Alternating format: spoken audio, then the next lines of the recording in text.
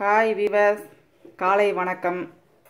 மஞ்சுளாஸ் கிச்சனுக்கு உங்களை வரவேற்கிறேன். இன்றைக்கி நம்ம பார்க்க போகிற டிஷ் என்னன்னு பார்த்தா முள்ளிக்காய் புளிக்குழம்பு. இந்த முள்ளிக்காய் நீங்கள் பார்த்துருப்பீங்கன்னு நினைக்கிறேன். சில பேர்த்துக்கு தெரியும், சில பேர்த்துக்கு தெரியாது. கத்திரிக்காய் மாதிரியே இருக்கும்.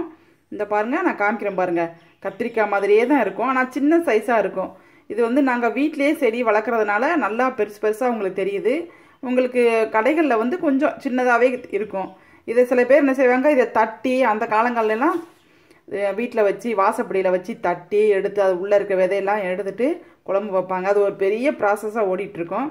ஆனால் அப்படிலாம் எதுவுமே கிடையாது, நீங்கள் பயப்படவே வேண்டாம். இதை இந்த பாருங்கள், ரெண்டாக அப்படி அறுத்துக்கோங்க. இந்த ஷேப்பில் ரெண்டாக அறுத்துட்டு அதை நீங்கள் தண்ணிக்குள்ளே போட்டு உப்பு தண்ணியில் போட்டு இப்படி நசுக்குனாலே உங்களுக்கு ஈஸியாக வந்துடும் அந்த உள்ள விதைகள்லாம். இந்த பாருங்கள், நான் போட்டு வச்சுருக்கேன் பாருங்கள் தண்ணியில். இது நல்லா இந்த பாருங்கள், இப்படி செஞ்சு இப்படி நசுக்குனாலேயும் அதனுடைய விதைகள் இந்த பாருங்கள் வந்துருச்சு. பார்த்தீங்களா? இவ்வளோதான். இது ஒன்றும் பெருசே கிடையாது. நீங்கள் சில பேர் இதை பயந்துக்கிட்டே வாங்கி வைக்கிறதே இல்லை. இது வந்து நம்ம உடம்புக்கு ரொம்ப ரொம்ப நல்லது. நீங்கள் தயவுசெய்து இதை சாப்பிட்டு பாருங்கள், ரொம்ப நல்லாயிருக்கும். இது நம்ம சும்மா அப்படி அப்படி நசுக்குனாலேயும் அதனுடைய விதைகள்லாம் வெளியில் வந்துடும். அந்த விதைகள் வந்து நம்ம சாப்பிடக்கூடாதுன்னு கிடையாது. அந்த விதைகளோட குழம்புல போட்டோம்னா நிறைய விதைகளாக மிதந்துக்கிட்டு இருக்கும்.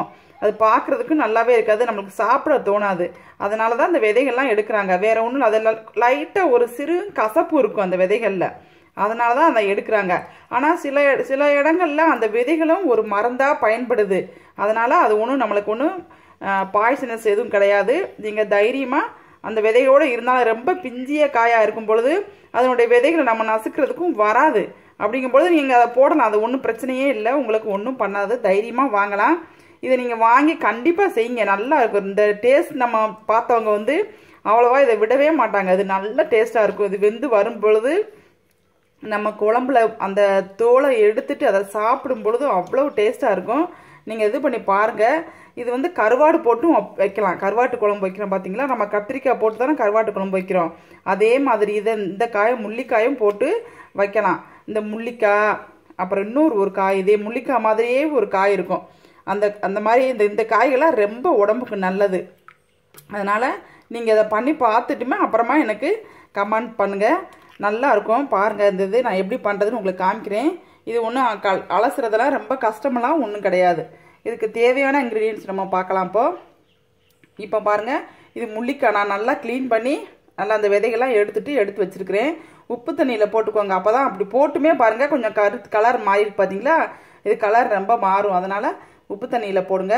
அதுக்கப்புறம் தாளிக்கிறதுக்கு கடுகு, உளுந்தம்பருப்பு, கொஞ்சோண்டு சீரகம், வெந்தயம். நம்ம எப்படி நார்மலான புளிக்குழம்பு வைப்போமோ அதே மாதிரி தான், அது ஒன்றும் வித்தியாசமெல்லாம் கிடையாது.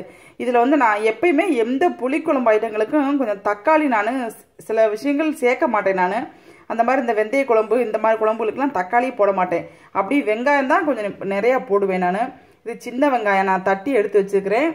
3 பச்சை மிளகாய், கருவேப்பிலை, மல்லி இலை, தேங்காய்ச்சல். கடைசியாக நம்ம இறக்கும் பொழுது அந்த தக்காளி போட்டால் நமக்கு கிரேவி நிறையா கிடைக்கும். நான் தக்காளி போடுறது இல்லை, அதனால் நாங்கள் வந்து தேங்காய்ச்சல் அரைச்சி ஊற்றுவோம். இந்த பாருங்கள், தேங்காய்ச்சல்லும் ஒரு 5-6 மிளகு அதோடு சேர்த்து லாஸ்ட்டாக நம்ம அரைச்சி ஊற்றுவேன். நான் ஊற்றினாலே திக்காயிரும். அதனால் நான் வந்து தக்காளி போட மாட்டேன். இந்த இதுதான் தேங்காய்ச்சல் ஊற்றிக்கிடுவேன். இதுக்கு சாதாரண குழம்பு மிளகாய்த்தூள் நம்ம வீட்டில் அரைச்சி வச்சுருக்கோம்ல, அந்த குழம்பு மிளகாய்த்தூள் மட்டும்தான். புளித்தண்ணியை நீங்கள் கொஞ்சம் கிண்ணத்தில் புளி கரைச்சி வச்சுக்கோங்க. அவ்வளோதான். தேவையான உப்பு, தேவையான எண்ணெய். நம்ம இது எப்படி பண்ணலான்னு பார்க்கலாம்.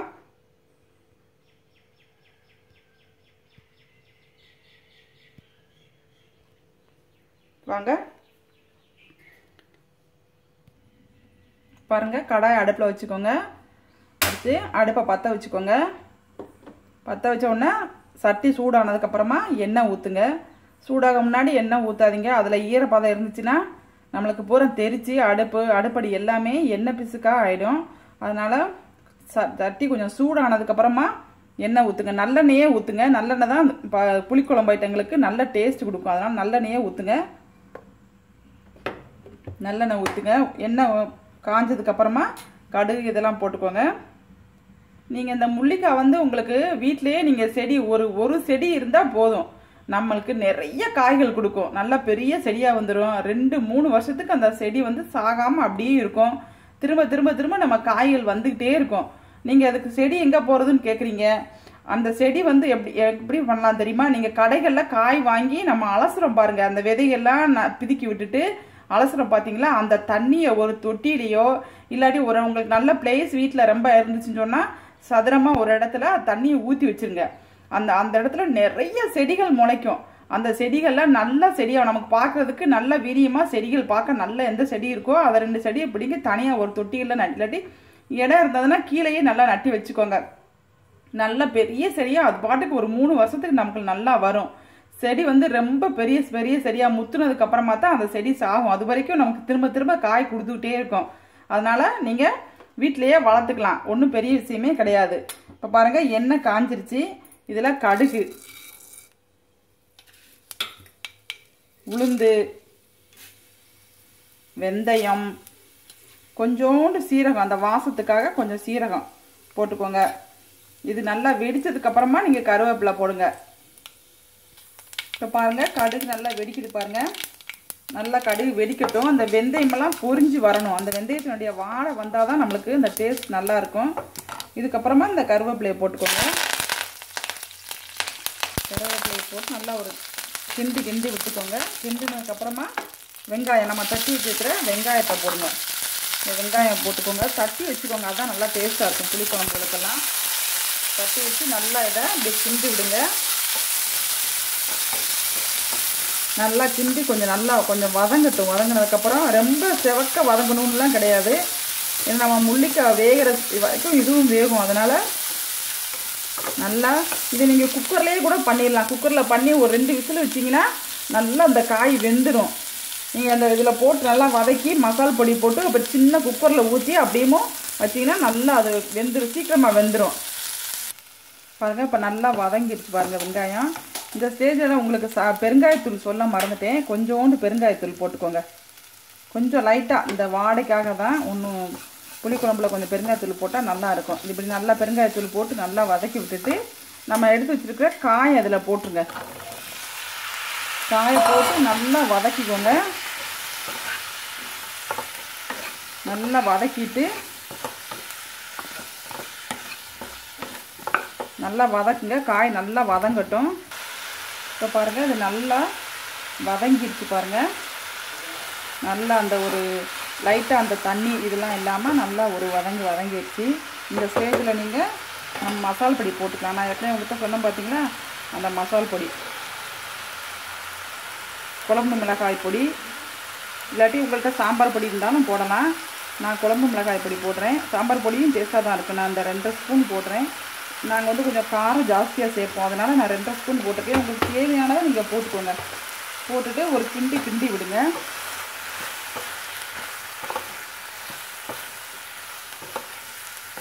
நல்லா அப்படி கிண்டி விட்டுக்கோங்க. அப்போ இந்த எண்ணெயிலே அந்த மசால் பொடி கொஞ்சம் இதாகிடுச்சுன்னா நம்மளுக்கு நல்லா டேஸ்ட் நல்லாயிருக்கும், கலராகவும் இருக்கும் குழம்பு. இப்படி கிண்டி விட்டுட்டு நீங்கள் புளி தண்ணியை அதில் ஊற்றுங்க. கிண்டி விட்டுட்டு அப்படியே புளி தண்ணியை ஊற்றுங்க. புளி தண்ணியை ஊற்றிடுங்க.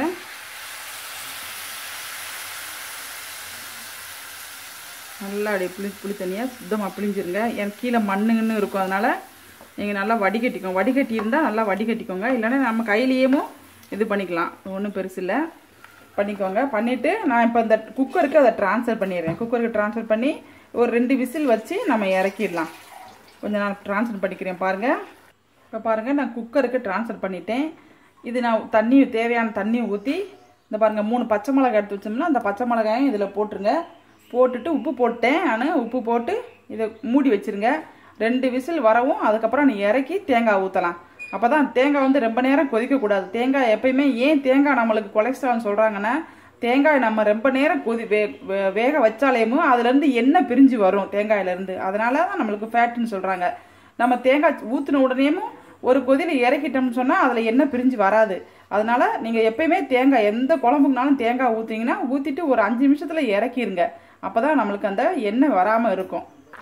இப்போ பாருங்கள், குழம்பு நல்லா கொதிச்சிருச்சு பாருங்கள். நல்லா நான் 2 விசில் வச்சு எடுத்துருக்கிறேன்.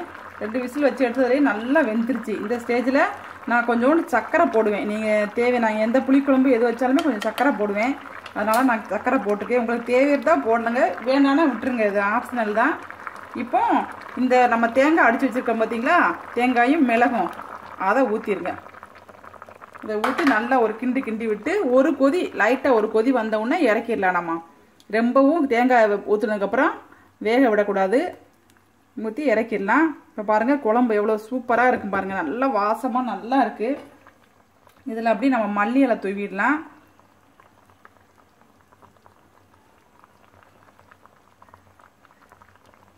மல்லி இலை போட்டுட்டிங்கன்னா கொஞ்சம் வாசமாக இருக்கும். அவ்வளோதான். இப்போ இந்த டிஷ் நமக்கு ரெடி ஆயிடுச்சு. முள்ளிக்காய் புளிக்குழம்பு. இதே மெத்தேட் தான் எல்லா புளிக்குழம்புமே இதே மெத்தேட் தான். வெந்தய புளிக்குழம்புக்கு நம்ம லாஸ்ட்டாக வெந்தயத்தை பொடிச்சு போடுவோம், லேசாக வறுத்து பொடிச்சு போடுவோம். இது வந்து நம்ம அப்படியே தாளித்து விட்டுருக்கோம். ரெண்டுக்கும் வேறு வித்தியாசம் எதுவும் இல்லை. இவ்வளோதான். நல்லா குழம்பு பாருங்கள். இப்போ கலர்ஃபுல்லாக நல்லா ரெடி ஆயிடுச்சு. இதை நீங்கள் சாதத்தில் ஊற்றி சாப்பிடும் பொழுது கொஞ்சம் நெய்யோ இல்லது நல்லெண்ணெயோ ஊற்றி சாப்பிடுங்க. நல்லா டேஸ்ட்டாக இருக்கும். இது நீங்கள் டேஸ்ட்டு பார்த்துட்டு சொல்லுங்கள். இந்த வீடியோ உங்களுக்கு பிடிச்சிருந்ததுன்னா லைக் பண்ணுங்கள், கமெண்ட் பண்ணுங்கள், சப்ஸ்கிரைப் பண்ணுங்கள். பாய். தேங்க்யூ.